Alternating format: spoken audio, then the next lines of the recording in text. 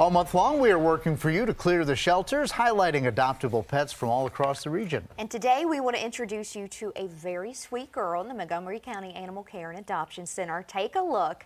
This is Sophia. Oh. Look at her cute bandana there. Yeah, I like it. How can you deny her? Staff with the shelter say she would do well in an energetic home. Oh, really? Okay, Sophia has lived with other dogs in the past, but the shelter staff require a meet and greet with any prospective dog friends, but that's always a good idea. It is. If you're interested in adopting Sophia, you can contact the Montgomery County Adoption Center at the number you see there on your screen. We hope she finds a great home. Yes, go Sophia. Go find your home. Okay.